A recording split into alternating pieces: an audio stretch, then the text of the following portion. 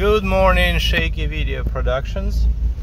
What we have here is RASIFI calibration through the CAN bus, through the original vehicle CAN bus wiring. So the laptop only has a PCAN adapter.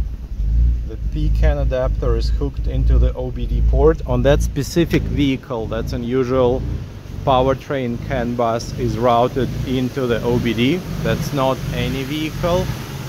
And here we have the RASIFI only hooked up to the stock ECU harness without a USB. This unit doesn't have Bluetooth, doesn't have any connectivity.